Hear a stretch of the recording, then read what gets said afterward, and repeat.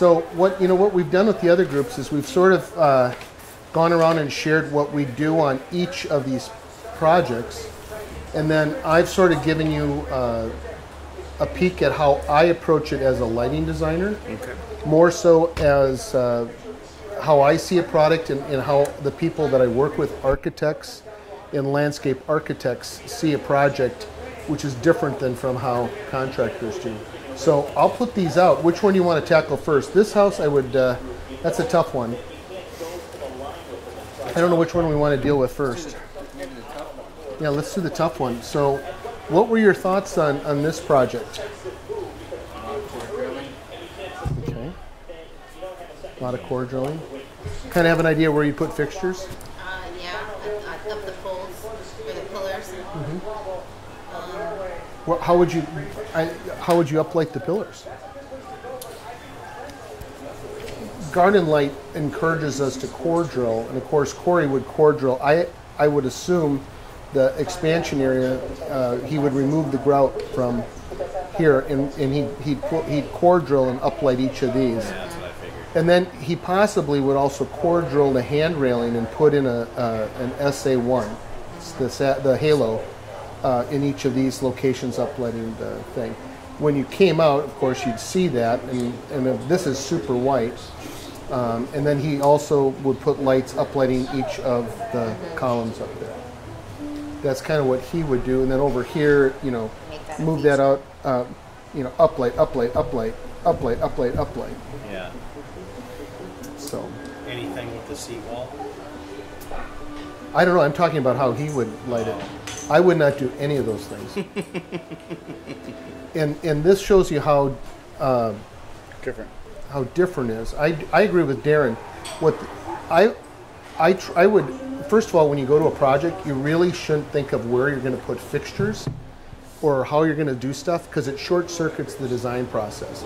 So when I go, especially hardscape contractors, they're going, okay, I got to get a light here, I got to get a white here, I got to get a white. Sit back and pretend like you're sitting on a sofa or a chair. Sit back and envision, really try to envision what you want to see for the property. And what I see is something that's kind of spooky. And what makes this spooky is there's no really, at night, this is going to be, I'm assuming, dark, and if they do have decorative fixtures on the ceiling, it's going to be glary and uncomfortable.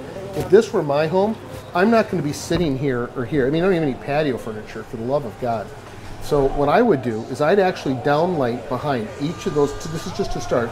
I would downlight or uplight, whichever you choose. Since we're talking about core drilling, I would actually core drill behind each of these pillars and uplight it. The light will come up the pillar, it'll cascade across the ceiling, and the light will back down and fill the space, as well as the column will fill that light with space. So you can sit there and hopefully not have too much light glare in your face, but it'll actually warm up and light this entire thing, making it more inviting, helping it look like the light's actually coming out of the residence, even if it's not. And as Darren said, I would actually use downlights in this to downlight the steps in each of these locations, and possibly even the columns from this side. By downlighting, I think we can achieve that. We could actually, so now the light, by the time it gets here, it's about here, and now it's settling. Your steps would be perfectly lit, your columns would be softly cast in light, they'd match the type of lighting that's coming from the inside. And I do the same thing over here on the trellis. I would use the trellis in a downlighting mode instead of core drilling, core drilling, core drilling. Now you've got room for plant placements if they actually put a decent plant here instead of this, some sort of flowering perennial or annual. You'd have bursts of color, it'd be beautiful. We're treating this almost as an outdoor room. Soon as you start uplighting here, when you're in the pool and these are uplit, all you're going to see, this is what you're going to see, because the glare off of this is going to be tremendous. And once again, now you're frogging around with getting wire there. The other thing, it's a complete code violation to put lights there. You cannot, based on NEC code, put a fixture, maybe here, but certainly not here. You need 10-foot step back from the pool surface to put a light. In Texas, they do it all the time. Well, you probably do it occasionally too. Yeah. So, but just some as a professional installer, it can cause a problem. So running a line. If you're running a line, if you're trying to get here, are you riding that gutter all the way? And Yep. There's a spot. You'll find a spot to tuck a wire. Yeah, you can probably this is a French curve. Yeah, you want that light to be as high because you're going to be as high as possible with that light, so it's close to where you can hang the wire. Yep, and you could use it. There's several different things. You could actually even probably use with a small glare shield. You could even use that little X fixture. That would work great. It's got a nice little thing, and then you just tuck the wire up behind, and of course you place it to chase it down. And then using a larger fixture here, you could downlight these planting beds so you get the burst of the annual color. You wanted to light these pots. I wish I had the catalog. I had the Hadco catalog that I did a number of years ago on the cover. We lit pots like this from up here. You can actually, just like they're performers on a stage, you could downlight these with enough glare shield, and now you've got nice, beautiful bursts of color. So when people look out the window, that's what they see. When they're on the patio, you see the So you would downlight. mount those up here and then directional light? Yep, with a very tight beam spread. Now, would you skip this column because of the gutter? I mean, what do you do with that? That's the other design problem. First, like I said earlier, I mean, you know, Darren, we're talking, we could downlight each of these columns, but I mean, with a gutter placement like that, I would skip lighting the columns. What gutter placement? You don't want to From the front. You don't want to draw attention to that. No. Oh, the gutter here we're talking about on that column? That would throw me off if I was trying to figure this out. Yeah. Well, you probably have to leave that one dark. And so here's the other problem with lighting from putting a light here. I think he actually core drilled in the railing. This right here is almost unbearable to look at. At that point, it evens out, but nicer. And then of course you get the nice undercast here. I would actually consider putting up lights. You could put one on a riser here and shine it here, one here, one here, one here, and now let this be the reflective source of the light and let that fill your space with illumination. And then you'd have to do pavers to get in that bed, unless there's no power source in there. No. If it's travertine, you probably have to. What's the easiest way to get into that bed? Work the cracks. No. No, You just from go, here, yeah, right? yeah, you take it right Do the down. gutter. Yeah. And there's one. So, I'm not a big fan of that either, but it works. Yeah. And done properly, it's fine. And then here too, same type of thing. You've got this dark, spooky thing at night. By uplighting the inside of this, you can get a really nice. The ceiling's lit, the place is filled with light, and hopefully there's an opportunity over here. I don't know what's over here, but you could also cross light this upper structure. Maybe there's a roof structure up here, and illuminate that from afar instead of putting little hot spots all over the house. Just a couple of well-placed lights, cascading light, cross lighting that would look really nice. So Maybe. you're saying lighting it from behind Yeah. at the bottom, so it's So going yeah, up so that you'd way? put a fixture like here in a riser that would shine up and light there, and hopefully there's an opportunity to up light here, and the light just spreads and softly almost kisses the house, and then there's a little bit of more light on the inside, so it warms it up. It's inviting. It But looks the nice. softness of these two lights, you'd have to match it so that this was still prominent. These lights over here, Yeah. because you don't want to wash them out. Yeah, I mean, I think it'd look pretty even actually. Yeah. But yes, you're right. It's a tricky job. It is. I would be. Did that bring any insights to you? Or? Because I'm not a very good hardscaper. Well, Sure you are. Yeah, I think core drilling is a key, but you need to use it where it's appropriate. And I think it's appropriate here, but that's how I do it. And you know, if there was any question, like, Excuse me. you got the opportunity to do this job, you're not gonna say, oh, that's a little too hard for me. Like, I would even, I'm not afraid to bounce off of one of y'all, which hopefully that's what we're here for. That's what too. we're here for. Send one of y'all this picture and say, what would you do? Even if you don't do everything that you say or someone else says, but at least you have some ideas, and another perspective on the property. Yeah. Yeah, no, well, that's kind of what I do. So, So if I sent you this picture, maybe, okay, I'm just stumped. you know, $2,000 design fee, yeah. Fine. Or just for one text back, how much would that cost? Nothing. Just call me. Send me a photo, and we could chat real We quick just about pulled it. up the code, and in Miami, at least in Florida, it's 6 foot from the pull edge, and that's for high voltage. And we're looking for low voltage now. But in Texas, you say it's 10 foot from the water line? I've always heard, even in South Florida, that it was. I said 10 foot. That's what. Well, Florida's accepted the National Electric Code, the NEC book, and the NEC book says 10. Yeah. I know that. If something's different in Florida, they might have a revision. I don't live in Florida. I don't know. Well, do you know how that law originated? Someone got electrocuted? There's two stories. One, someone was using an Acme transformer. They were messing around with it, and somehow the return wire, one of the wires going to the fixture, was energized to 120. The little girl crawled out of the pool, reached for the fixtures, and immediately electrocuted. story 2 was there was a Hadco fixture, the little pagoda lights. The bulbs were always burning out. The guy was upset, and they were the old style where you screw the bulbs in. They were low voltage, AV lamps in those pagoda lights around the pool. Bayonet base? No, just to screw it, Edison base, type A19 Edison base. So the guy gets, an idea. He cuts the cable off, puts a pigtail extension cord on, plugs it into the house, goes to the home store, and screws regular light bulbs in. Problem is solved for him. The problem was the fixtures are old, it decayed, one of them was frayed, still illuminating, but it was completely charged. It was at the end of a pool where the water was pooling. Somebody stuck in it, I believe intoxicated, but still stepped in it and was electrocuted. And he went from low voltage to 120. Yep. Yeah. Both were 120, but it was because of problems. So that's why those laws are in place. That's what I was told by an NEC guy at a classroom that I took. Well, it is because even if you take your low voltage license, you still have to Yeah, well, Acme used to have a pool and spa rated transformer. We had a complete divide. The two electrical departments completely separate. But they had a failure, so they updated the code sometime in the mid-90s, I believe, for that. So this is a different house. What are your thoughts on this? Can I just say that? Sure. So we were out there, and I know I keep saying this over and over again, but so I don't know what you're gonna say. the lighting. So you know these little Soft. yes, the soffit. Those So. down. But they're saying or not everybody, but some people are saying no, you don't want that because you want to do up lighting versus the down lighting. I don't know. So in our area, right? I've seen a few houses that have them in the soffit, and most of them, to me, it looks tacky because I can see each individual light, and I don't think it looks good. Typically, I don't like to see the source of the light. Right. To me, that's right. Well, and I just feel like just like you can see this, you're inevitably going to see the source of the light unless you really shield it, and then if you're shielding it, it's not really recessed. Right. I don't know. Me, I like the look because it's a new look.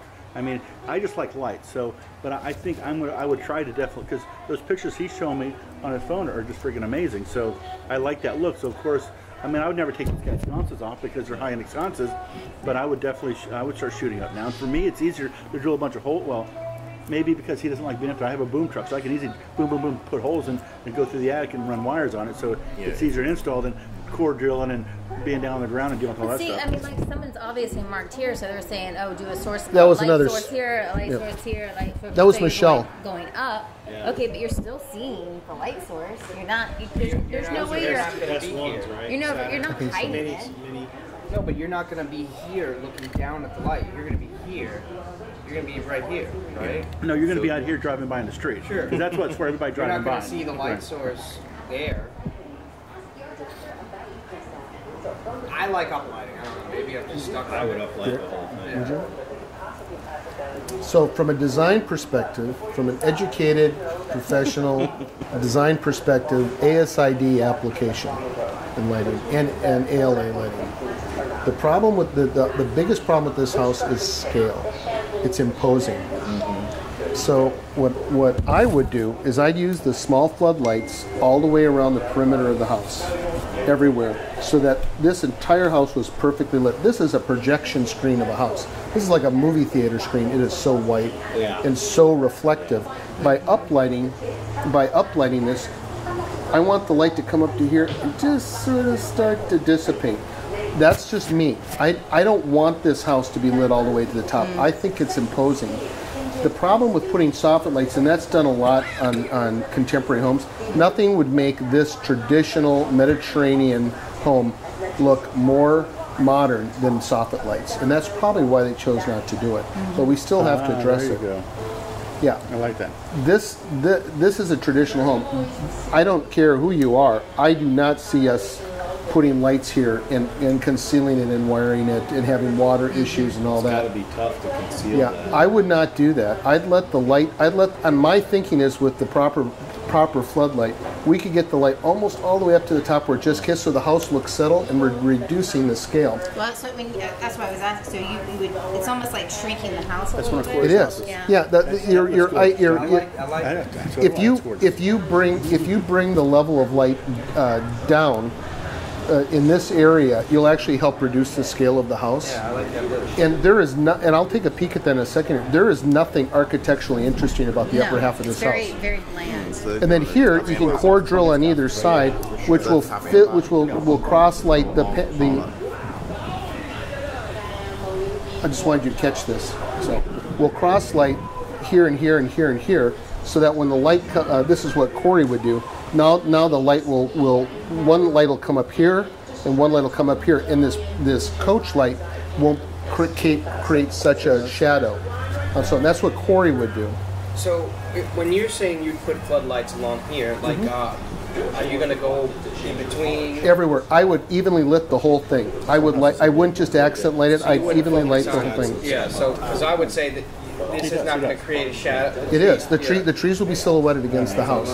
The celebrity here is the house. The problem with this tree right here is that to light that tree effectively, you're going to have to, for one, try to hide the fixture. You'd probably only have about that much space. I wouldn't light the landscape. I'd let the house be the So five lights, and you'd go on this. I'd probably do between the house one. and the I'd probably tree? do 1, 2, 3, 4, 5, 6, 7, 8, 9, 10, 11, 12, 13, 14, 15, 16, about 20 fixtures probably across the And house. which side of the tree are you going on? On the back side. Everything up against So the it's house. going The whole here, house would be. around, So you're not lighting the trees at all. You're doing a back shadow. Yeah. Yeah, so the house is sort of self-lit. So when the lights are inside the house, it looks like the light is spilling out. And now Corey doesn't have a picture of it, but he did uplight the garage by putting a light on it. I've not been a big fan of that. I think it looks kind of cool. One of the other trick things you can do is you can put one of those little X fixtures, the little tiny postage stamp size LEDs. Have you seen those? The owl. Like an owl, but they come in a variety of different applications. The micro, it's a shame to do it. This is a fixture from a company called Fine Art here in Florida. These are about $2,000 fixtures. But I have drilled a small hole here, and you can put a fixture like that. I've got another company that makes a different fixture, but we're going to use garden light here. And what you do is you put a small hatch transformer, a little micro transformer about that big, and you place that in the electrical junction box. So when that light comes on, it shines a nice little light, softly lighting down the garage. Or, because everything's uplit, you could also core drill and then light that garage door. I didn't think I'd like it. I just saw a picture of a white garage door lit, and it actually looks really nice. Looks really nice. I'm certainly gonna do it. Is that fixture in here? The little one? Yeah. Yeah, it is. It's The other thing with that house is nothing over 20 watts, otherwise Yep. it'll be Yep. way too yeah. It'll be the White House. Yeah. And And if it's in Miami, they want it bright. My guy down there says they want it stupid bright, so probably do 35s. But would it look like down, a hot spot? He said everybody down there freaking wants shit like bright as crap. and it's a traditional house. It's not a modern home. I do 27K. They're dropping 3, 4, 5 lights on. I was like, It's really? this one right here. Oh, So you got the owl, and then you also have the Micro Max series right there. That's what would be used. Standard. So you put that inside bigger that trees, fixture? 2 lights, smaller trees, 1 light. And you don't have Isn't to. that fixture 120? It is. But what you do is you drill a hole in the bottom, because this is no light comes out of that fixture. It's completely dark in a big metal box at the bottom. So you drill it, and it's just empty. It's just an empty bowl. You drill a small hole the same size as this. You put the fixture inside so the light just sneaks out that little hole. And then inside that fixture, there's room to put a micro transformer. The transformer is slightly larger than my watch. When the light comes on, that little light comes on, and it lights up the entire garage. But it would have to, because it wouldn't be tied in with the rest of the lights, so it would have to be on. The coach lights would have to be on. I'm just giving an option. If it were my project, those coach lights would be on every time the landscape lighting would be on. There'd be no options. There'd be no options. Because those properly dimmed are really going to, But if it's all on a smart system. yeah, it doesn't matter. Yeah. So, what are your thoughts? What are your thoughts on this? I think that's pretty accurate. I mean, it's not. the way you're saying to do it is actually not that hard of a job. No. That's kind of the way I would like to do it. The other options are, if you can, is to core drill inside the vestibule or the entryway here, and then light this space up. This needs to be the brightest spot on the entire project. So we want that to be warm and environment. Yeah, exactly. But to downlight the steps would destroy it. The steps are, no one wants to look at the stairs. Don't light the stairs. Don't put little lights in the steps. Don't ever do it. It's dumb. And it's not safe because it creates these glare spots, and when you get older, you can't tell the depth or the height. So what you do is you get one of the garden light fixtures that is a downlight, and you place it way up here, and you get it so the light hits just about the doorknob and then spreads out to the threshold of the steps, possibly two. I can't tell from the photograph. The other location, if you could get a light up there, and once again I don't know, but placing a fixture up here and then shining light down on either side here to fill that area in with light would be really pretty. And you could also put that same effect we talked about in the garage on these guys. What's missing here would be, once you backlight those with the core drilled lights, to have a nice container of blooming annual plants would be really pretty, and somehow downlit from those fixtures, or perhaps those fixtures do light out the bottom. I don't know. Would you use the SV2 or 3 up there and like have it where it just... You could. I'd probably want. I don't know what I'm working with up there, but yes, one of the fixtures to downlight. Yes. You didn't do anything for the shrubs that they have. I mean, would you? We just talked about lighting the house. You leave the shrubs on. Yeah, because you're backlighting the house, so basically the shrubs are going to get silhouetted. It's going to be, a dark object in front of a lit background. Okay. They're not big enough. This is really they're far big enough back. to light, but I think it's too much. Okay. Yeah. Less is more. Yeah, this is not a friendly sofa. Right now, less is more. It is, and the problem is where are you going to hide the fixture that lights the shrubs? Yeah. So you put a little floodlight on that tree. Now you're casting on a perfectly pristine sheet of backdrop. You're casting a shadow that doesn't really look that great. Okay. And the bottom of the tree is going to be so much brighter, and the light coming out of the plant material is going to give away the location of the fixture. Helpful? Mm-hmm. Yeah, because my immediate thought would be to put the lights in front of the shrubs. Yeah. And the trees. The law we violate when we do that here is light requires distance. We need to have about that much space. Looking at this, I'm not sure there is. I mean, it's just too much of a hot spot. I mean, you probably have it over here, but not here. And then we stopped and met up with Adrian and his wife in Miami. Went to the West Coast. Really want to light I got married behind us in a category. I was on a jet ski. Me and my wife were on a jet ski. Oh yeah. I don't even ask them. I just do it. I'm so sorry. Well, thank you. I do that all the time. I like to do things different. I've known Adrian. They don't. But I ask them. Good dude. You know, for sure. Just do it. You just do it. They don't know. The dishes for the wine. Yeah, he just bought it. I think that's great. Because otherwise I don't. I'm gonna text him and tell him I ran into him. What are your thoughts on this project? You want my name? I didn't say I could stay in front of you. You got a card? Yeah. Show 'em. Give me your card. Ladies. Light.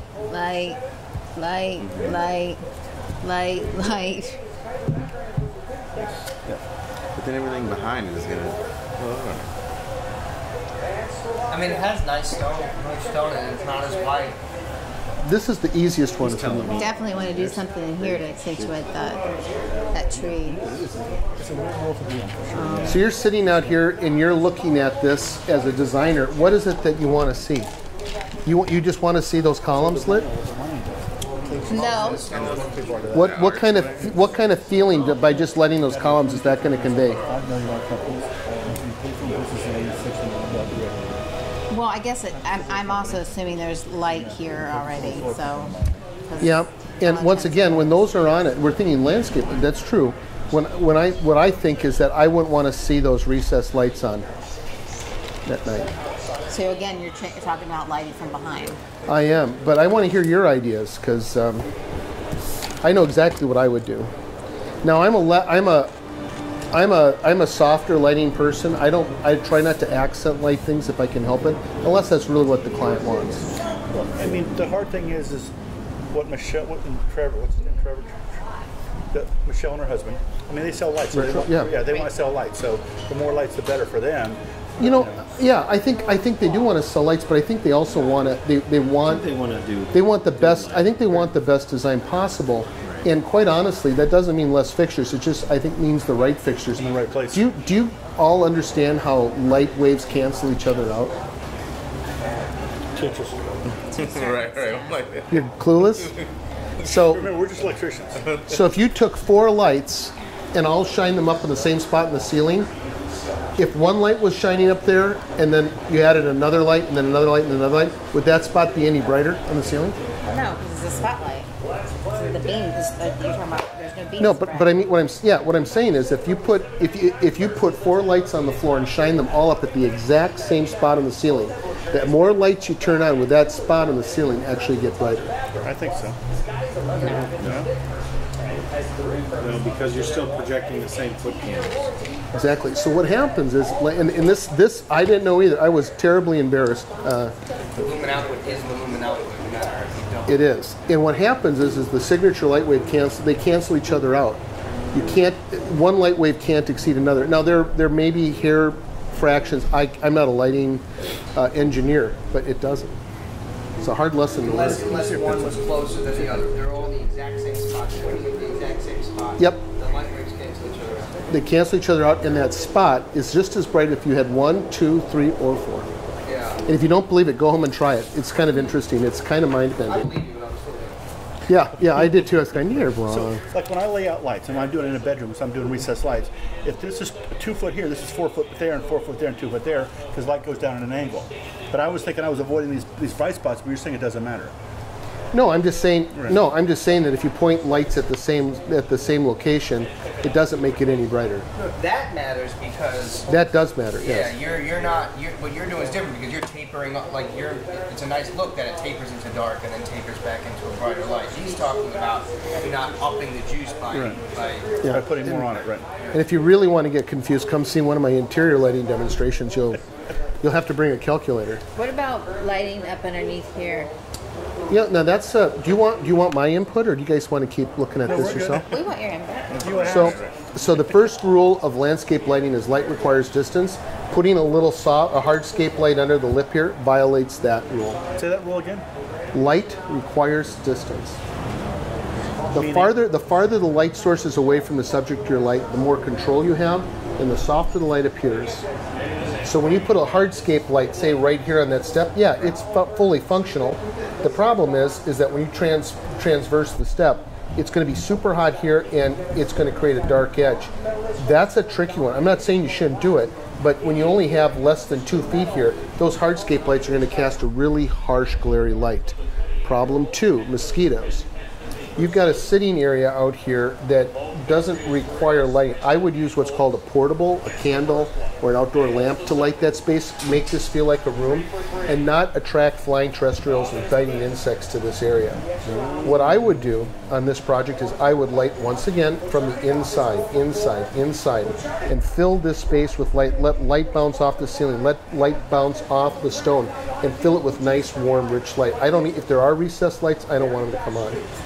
And then let's do the same effect here. If the client wants more light, you light on the sides, but not the front. Let the carriage lights give the illusion that they're creating most of the light, even though they're not.